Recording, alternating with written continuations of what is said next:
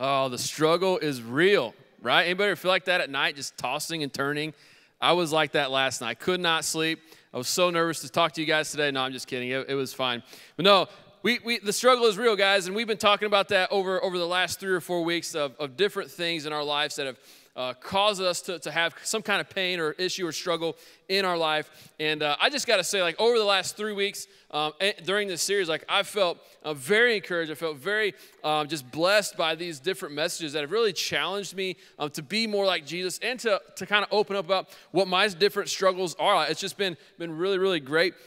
And so we've seen so many people over the time of this series just really come forward and just say, man, I have a struggle with this, or I'm dealing with that. And they've just been really honest about what's been going on in their hearts and lives. They've just been willing to share that. But on top of that, they've just been so excited because they're just sharing how Jesus is helping them overcome their different struggles that they're having in life. It's just been so much fun to be a part of. And I think that one of the most impactful things about this series is the fact that we're actually sharing our struggles. See, a lot of times what we like to do is bury the struggle. Like we want to put our best face on. We don't want to admit that we have problems. We don't want to admit that there's issues going on in our heart. But what this series has done has just allowed us to be honest with our hearts and say, you know what, I'm dealing with this, or I'm dealing with that, whether it's a temptation or a comparison or whatever. We're just admitting that we have struggles, and we're just allowing people to come into our lives and just help us carry those different struggles. And ultimately, we're seeing Jesus just really transform many people's hearts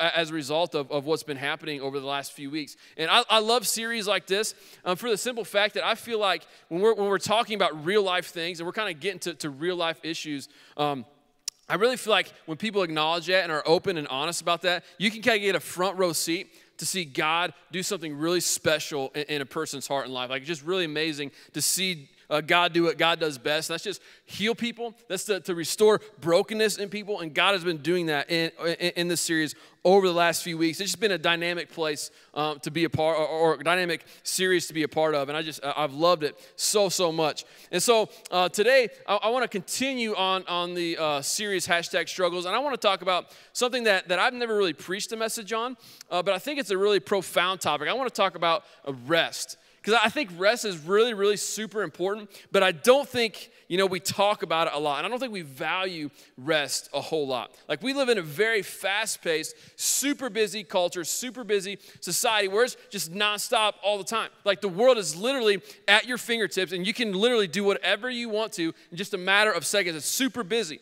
And even when we get some time off of work or time off of, school or whatever, we always tend to keep our mind busy, tend to keep our mind focused on other things. So what we do is we grab our phones, we'll grab our tablets, our devices, our laptops, whatever, and we'll hop on our favorite media or social media stream, whether it's Instagram or Twitter or Facebook or whatever, and we want to find out what's happening because we think we're missing out on something. So, like, I don't think that's necessarily work. Like, just to be honest, I'd rather be on Facebook or Twitter than go, like, shingle someone's house. Like, but that's not the same thing as work, right? Like, I don't think it's work, but I don't necessarily think it's rest either. But we always have these different things to keep our minds busy and just to not really rest at all. It's almost like we're scared to have any downtime.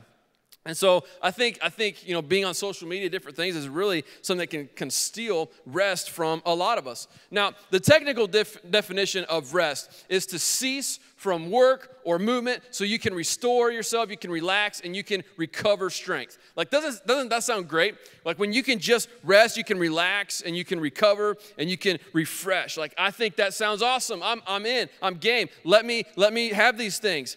But how many of us have driven ourselves to the place of stress or unhappiness or anxiety, maybe even burnout? Like, you're at the verge of a breaking point in your life because you haven't taken time to rest. I think a lot of us in the room are probably struggling with that. Maybe this week is just like, man, I've been crazy busy all week and I haven't had any downtime. Well, hopefully this message finds you well, and you can be blessed by this next few minutes together.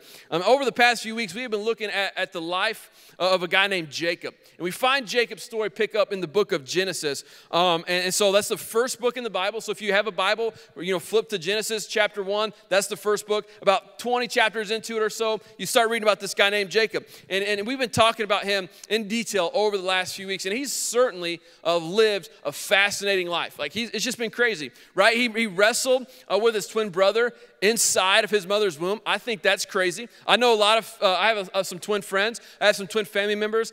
It's never come up at the family reunion how Ken and Greg always fought each other in their mother's womb. Like that's never happened at our family reunion. I think that's crazy. Jacob also married a couple sisters.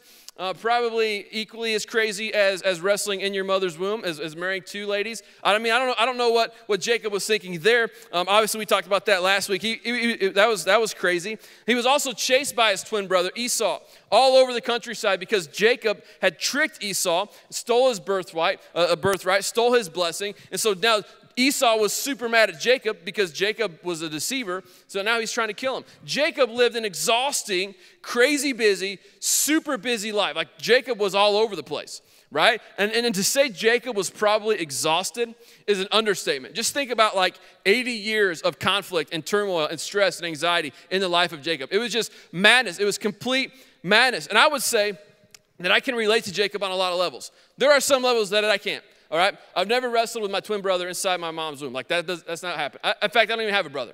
I've never married twin sisters before. I've never had sister wives, right? I've never had that in my life. I've only got one. I'm happy with that. It's great. It's awesome. I love my marriage. I love my wife, right? So I can't relate to Jacob on everything, right? But I can relate to Jacob in the fact that, man, this dude was exhausted.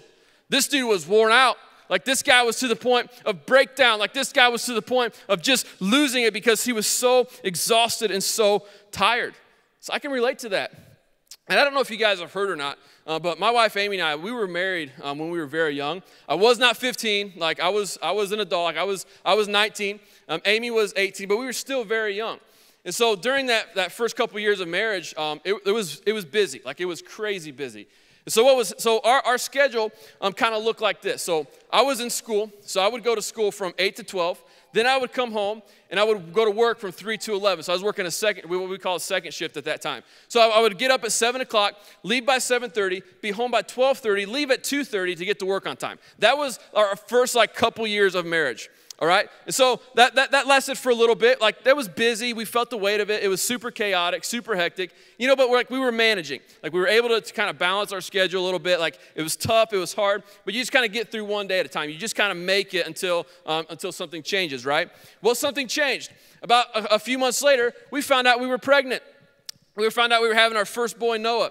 So now, I'm a brand new dad. I'm still a brand new husband. I'm still working full time, and I'm still going to school full time. So it actually, in totality, it took me about 6 years to complete my degree. So it took me a really long time. So it was crazy busy. Well, it got a little more complicated because a couple years down the road, we had 2 more kids. So now I have 3 boys. I'm still going to school full time. I'm still working full time, raising 3 boys, still trying to figure out how to be a husband. I'm still trying to figure that out, right? It was just crazy busy. And so when I say I'm working full time, I'm working 56 to 60 hours a week, plus whatever school time was for that week. It lasted hours sometimes. You guys have been in college. You know what that's like. It just took forever. Plus being a dad, plus being a newly married man. It was crazy, crazy busy. In the meantime, on the weekends and different weeks, I was getting invitations from different churches to go speak either at a youth function or a weekend revival meeting or a week-long revival meeting. So I was busy ministry-wise too, trying to preach the gospel and preaching in the state of Indiana, also in different states across the country. It was madness. It was just crazy. And during that time, we really felt like God was kind of calling us into a pastoral role somewhere.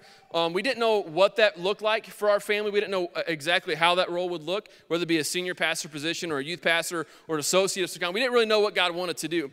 And so it was just crazy busy. And so about a couple months after we had been praying about what God wanted us to do in ministry, I became a bivocational pastor of a growing church. So basically what that means is I was now working full-time, all right, 60 hours a week. I was now pastoring full-time.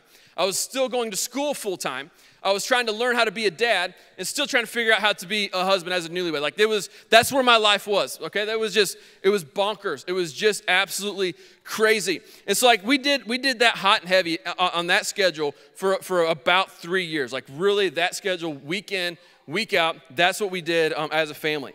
When you're in it, like you don't really, like you feel the weight of it, like you feel the weight of your schedule, but like you kind of take it one day at a time, right? You're just trying to manage it. Like just, like I remember saying this a lot. If I could just get through this meeting, then it'll be better. If I could just get through Wednesday night, then it will be better. If I could just get through my Saturday morning meeting, that'll be better. If I could just get through Sunday, that'll be better. Like I remember saying that a lot. Like if we could just get through.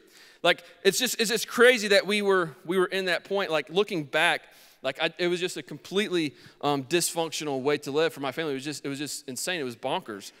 And then the third year of my pastor at this church that was growing, we were trying to figure out, what we wanted to do. The church called us to be the full-time pastor of the church. So they want us to leave my secular job. So I was now being relieved 60 hours a week of working in the secular field, so I could focus strictly on moving the church forward and being a dad and being a husband. And that was a huge blessing for my family. Like that was awesome.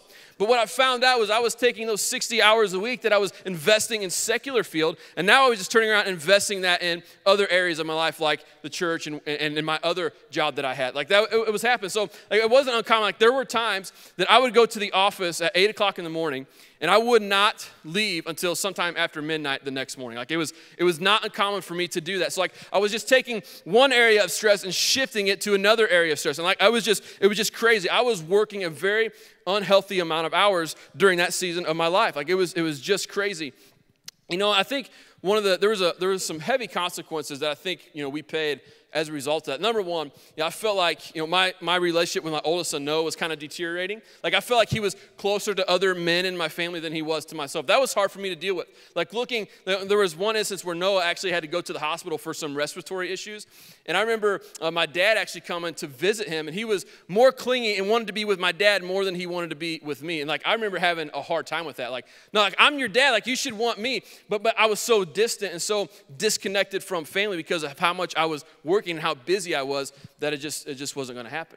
Now, through the grace of God, we've been able to kind of bridge those gaps and really redeem that relationship. But then it was really, really hard. And I think, so that was consequence number one. I think a second consequence that was happening in my life during that time was I really feel like God was distant.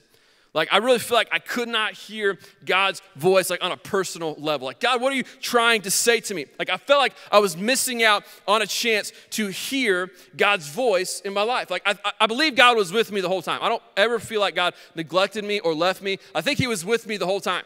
But I think I was at a place in my life where I just could not hear God speaking to my heart and hear God speaking to my family. So we were talking about Jacob a little bit ago. I think the same thing was happening in the life of Jacob. Right, during the whole season of Jacob's life, right? He's marrying sisters. He's deceiving his brother. He's running from his brother who wants to kill him. Like all this thing, he's deceiving his father like, for the blessing and birthright. All these different things were happening in the life of Jacob. There was very little mention of God actually speaking to his heart and Jacob actually hearing what God was saying. Jacob was so busy with all these different things of deceiving and stealing and running, he never stopped to listen to the voice of God because he was so distracted, he was so busy that he just couldn't hear it. I believe God was trying to say things to Jacob the entire time, but I just think Jacob just couldn't hear it. He was too busy. I love that we can look at the story of Jacob. I love that we can look at my story, and we can just learn from these different examples that we have, because we can learn that if we consume ourselves with too much busyness and so much distraction, that we're going to have a hard time hearing God's voice. It was a great reminder for me looking back at the story of Jacob.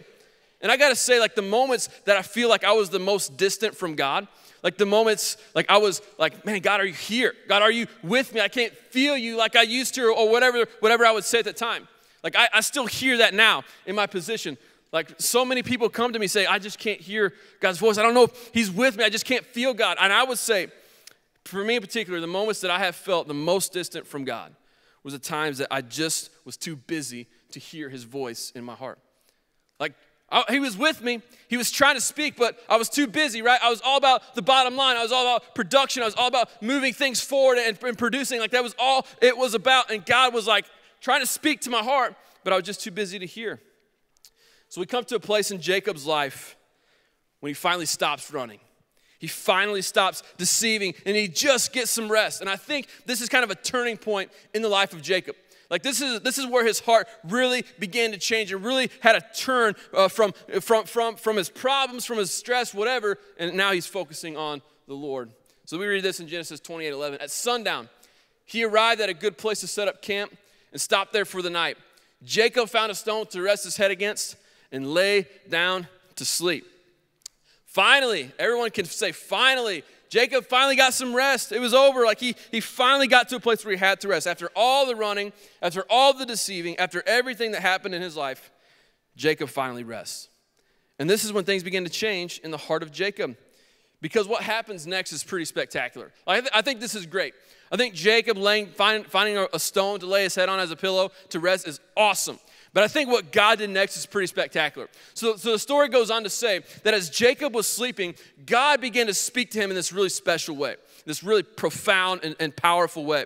So Jacob is there sleeping, he's lying on the stone, and next thing you know, he's having this dream, and God is actually speaking to him. He says, Jacob, the land that you're sleeping on, the land that you're laying on right now, I'm going to give it to you. I'm going to bless you with this land. He says, Jacob, also, I'm going to give you so many descendants. I'm going to give you so many people in your family that you're not even going to be able to count them. Like they're going to be like sand on the seashore. Like you just are not going to be able to number them.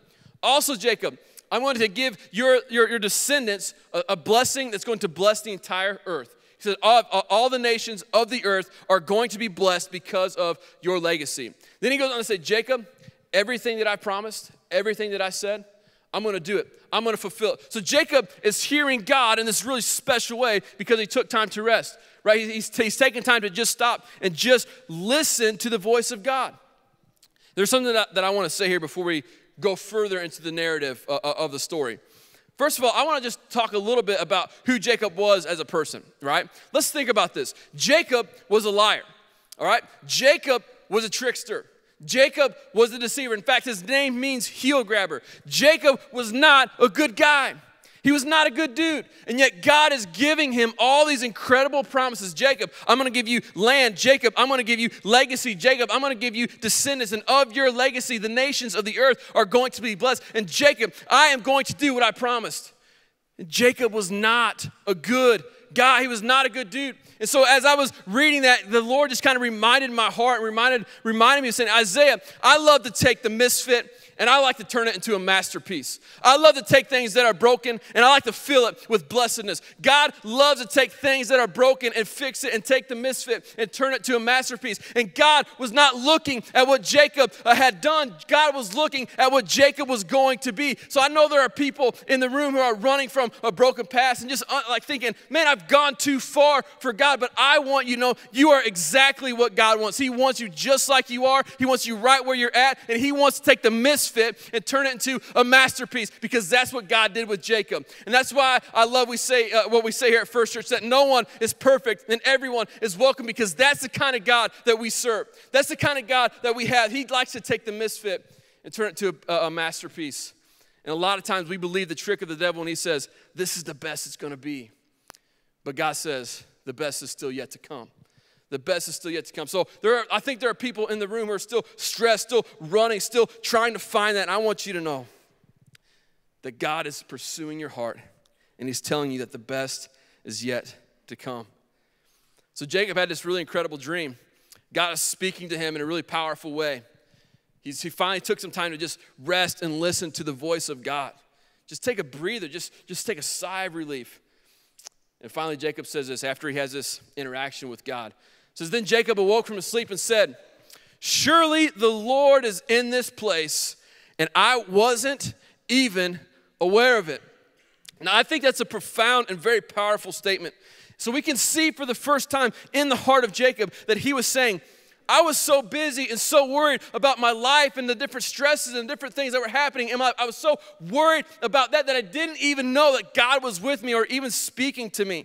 He says, you were with me. The Lord is in this place, and I wasn't even aware of it. He was recognizing that as a result of unrest in his life, he was missing out on hearing God's voice. The Lord was there, right? I believe God was with me in my chaos, my hectic time of life, but I wasn't aware of it because I was too busy. I was too busy with my own things and making sure everything was moving forward. It's so interesting to me. It's so relatable to me that he says, I wasn't even aware of it. I really love the fact in this passage you're able to see like the change of heart in Jacob because of what had happened when he finally actually got some rest. He slowed down long enough to hear from God. He says, the Lord is in this place, and I wasn't aware of it. And this kind of takes me to my first and basically only point of the talk. It says, when you rest, you will hear God speaking to your heart. All right, when you rest, you will hear God speaking to your heart. That's a promise. I believe that with all my heart. And I would say that a lot of people in the room today are missing out on a moment of hearing God's voice because of the lifestyle you've been living, right? You've been so busy, all about producing, all about numbers, and all about production and the bottom line that you've just not heard God speaking to your heart. But I believe when you rest, you will hear God speaking to your life in a powerful way. And there's a complete change in Jacob from that moment on. In fact, Jacob was so impacted by that moment that he actually took the stone that he was sleeping on, raised it upright, and made a pillar, made a monument, so he would remember the fact that God spoke to him in that moment. He never wanted to forget what God did in that moment in the heart of Jacob. So when I was a kid growing up, the different churches and different preachers would call this a landmark. And all the preachers that I grew up with had southern draws, and they would say, brother, when you get tired, go back to the landmark. Amen? They would say things like that. When the devil's on your back, brother, go to the landmark. Amen? They don't say amen after they would make a point like they were trying to get some reaction from the crowd, right? Like, that's what happened. So I heard a ton of messages on the landmark. But I remember, it just made so much sense to me after listening and reading and kind of understanding the life of Jacob, that Jacob did the same thing. He wanted to always remember the fact that, hey, I know, it could be crazy tomorrow, but right now I'm resting and I'm going to remember the fact that God did something in my heart in a really powerful way. Jacob was remembering that. I think a lot of times we have landmarks in our life that we have to go back to. Yeah, I remember the time. We call it a testimony here, right? I remember the time God changed my life. I remember the time that God spoke to my soul or whatever it is. We have those different landmarks in our life. But man, what a difference a nap can make, right? Jacob was crazy busy, and now he had a moment to rest, and it absolutely changed his life. I kind of want to hop back to the story that I shared with you guys about my own personal life earlier. So about 3 or 4 months after becoming the full-time pastor of the church Amy and I were serving in, we decided to go on vacation. So it had been, again, 3 or 4 years of just hot and heavy, just crazy busy, work full-time. What you guys heard, you know what it's all about. It was a long time coming. And so we're like, hey, we need to go on vacation. We just need to get away.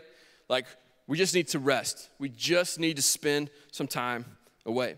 Because I had gotten to a place in my life, in my family's life, where we were a lot like Jacob. We were just tired. We were on the verge of breakdown. We are on the verge of burnout. We are on the verge of just losing our minds because we're so tired and we're so busy. There's no end in sight. And we just need to rest. We just need to rest. And so that's what we did. We took 1 week and we were just committing ourselves to unplug. So we didn't write messages. I didn't make any meetings.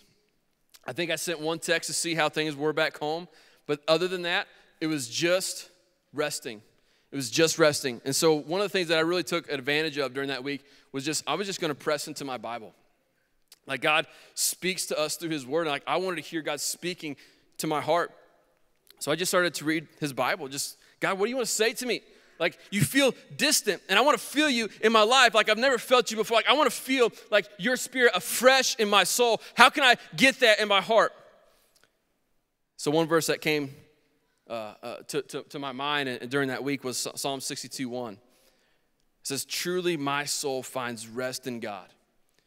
My salvation comes from him. So God was speaking to me through his word, and I come across this verse, and God's like, Isaiah, if you want rest, if you want to hear me, if you want to feel me like you've never felt me before, you need to listen to what I'm trying to say to you, because your rest is only found in me, right? So I was trying to find rest in the number. I was trying to find rest in the production. I was trying to find rest in the bottom line. I was trying to gauge my rest on all these different things, and God was telling me the whole time, your rest is found in me. Your salvation is found in me. God began to speak to me in a really powerful way. During that week also, I began to read this book called Instruments in the Redeemer's Hands. This was a profound book for my life. It was written by a guy named Paul Tripp. He's a kind of a pioneer in the biblical counseling movement and just is a fabulous communicator and a great pastor. And so I dug into this book, and God really blessed me when I read this quote here. It says, in all of this, God's ultimate goal is his own glory. Christ came to restore people to the purpose they were made for, to live every aspect of their lives in worshipful, obedient submission to him. And this last sentence is the one that really kind of just really blew me away. It says, he accomplishes this by breathing life into dead hearts so that we grasp our need of him. And God really moved in my heart when I read that quote. Like, I had this incredible visual of God taking a heart that was barely beating, that was barely alive, and just infusing life into it. It's because before I was so busy, I was so crazy consumed in everything that was happening around me, I couldn't hear God speaking into my heart. And when God can't speak to our hearts begin to fade and fade and fade. And that's what's happening to my heart. It was happening to my heart. God was distant. I was actually running away from God, but God got a hold of my heart, and he started breathing life into a dead heart. And he made me understand that, listen, Isaiah, you need me. You need me. You don't need the number. You don't need the next message. You don't need the next leader on your team. You don't need anything. You need me. That's what God was saying to me. He said, your rest is found in me. And God says, Isaiah, your heart is barely beating because you've made it all about yourself. You haven't made this about me. It's been all about how you can be fulfilled in these different areas. And God says, no. You need to grasp your need of me. I need to breathe life into you. From that moment on, from that week on, that was a kind of a turning point with me and my family. I really feel like my relationship with Jesus has been so much better since that week. That was about 5 years ago, 6 years ago, something like that. But my relationship with God has been really, really impacted and changed because of that week, because of this book, because of that verse of Scripture, because of the Bible ministering to my heart. And so from that moment on, my family and I have taken, and we have always practiced the discipline of taking at least 1 day a week to just rest. Right? We're not planning anything. We're not working at all. We are just resting. We're just going to enjoy being with each other, enjoy the blessings that God has given us. Man, I thought, as a church, as a body of people here today, I thought, what if we could all just take 1 day a week to just rest? Just take 1 day a week on a weekly level. Guys, listen, we don't have to go on vacation to find what I found. Like, my moment was Hilton Head Island, South Carolina, 2012. Like, that was my moment. All right? Jacob's moment was an overnight trip on a rock on the top of a mountain. Like, you don't have to go on a vacation to find what Jacob found, right? You just gotta commit to resting and hearing from God's voice. So whatever that looks like in your own life, it's gonna be different for everybody. But I think if we could just take 1 day a week to just rest, God, I'm just gonna listen. I'm just gonna listen to you. Our lives will be completely changed. And I know there's a lot that's trying to steal our time from us. Whether it's sporting events or jobs or family functions or social media or whatever it is. I know that's happening in our life. But I thought, man, what if we could just do a couple things to find rest? What if we could just unplug? Let's just unplug from social media. Let's unplug from technology. Let's just unplug for a little bit and just enjoy what God's doing. Just unplug. Whatever that looks like for your context, just unplug from it for 1 day a week. I promise you guys, you're going to be impacted forever. It's going to bless your life. And then what if we could do one more thing? What if we could just press into God's Bible? What if we could just press into God's Word? God, I know you want to speak to me. I know you have something to say to my heart. What if I could just get in your Word? What if I could find my Psalm 62:1? Right? What if I could find my instruments in the Redeemer's hands? What if I could find that for my own heart? And God, you could just speak to me in a really profound and special way. I know this is going to be difficult for some of you guys. I know it's going to be hard. I think the number one competitor that you're going to have to deal with is your guilt for wanting to rest, right? I think people feel bad when they have some downtime. Like, if I'm not producing, if I'm not moving things forward, then I don't have any purpose. Like, what's my purpose for, right? What am I doing? But I think if we could just take 1 day a week to rest, guys, you're going to be blessed. And I want you guys to know you don't have to feel guilty about resting. You don't. This is a discipline given to us, created by God for our benefit. Because check this out. In Genesis 2:2, it says, by the seventh day, God had finished the work he had been doing. This is talking about creation. It says, so on the seventh day, he rested from all of his work. So listen, guys, this is your permission slip to rest this week, all right? Take Friday, Saturday, Sunday, Monday, whatever it is. That's your permission slip to rest 1 day this week. Because here's what God did. God made everything that we've been working all week, right? Men, women, you don't understand this. Like, I've just been working all week. But God finally finished his work. He finally finished his creation. And he looked around, he said, This is good. This is really good. I'm pretty happy with this. You know what I'm going to do? I'm going to rest today. I'm going to rest. I'm going to celebrate in the fact that I am good and this is all good. And God was like, it's all good. I'm just going to rest. And I thought, man, what if we could do that one day a week? If we could just sit back and just say, man, this is all good, right? It's all good. Everyone say it's all good. One day a week, it's all good. God, I'm just going to rest. My family's good. Yesterday was bad. It was crazy. It was hectic. Tomorrow might be hectic too. I don't know, but today's good. Today, I'm just going to rest. Today, I'm just going to enjoy your goodness because, God, you still make things good, right? You still make it good. You made creation good. You made us good. And, God, we're going to celebrate your goodness, and we're just going to rest in your favor and your blessing in our life. And, guys, you don't have to be guilty. That's your permission slip from God. Just say, it's all good. I'm going to rest. I know some of you are going to have a hard time with that.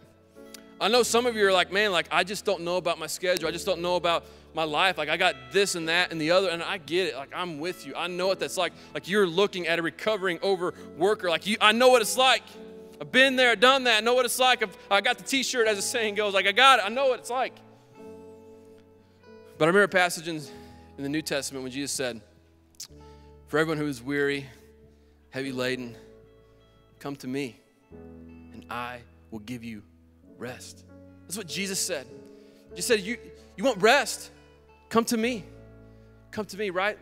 That quote said, he does this by breathing life into dead hearts so we grasp our need of him. And Jesus is saying, come to me. Now, like every head to bow and every eye to close, I just want to offer a time of invitation. I know you got busy schedules.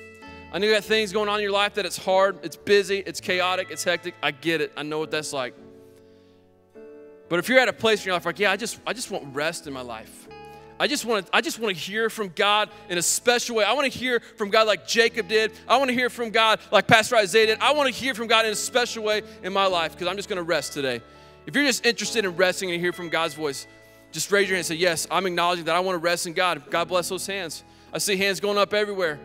They're interested in rest. They're tired of the chaos. They're tired of everything that's happening in life. They're just interested in hearing from God. So with your hands still raised, let's just say a prayer together.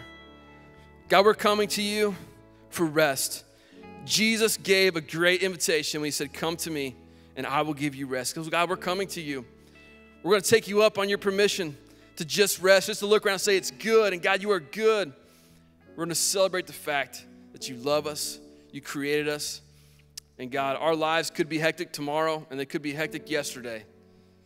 But Lord, right now in this moment, we're just saying it's good. We're resting in you. We ask this in Christ's name. Amen.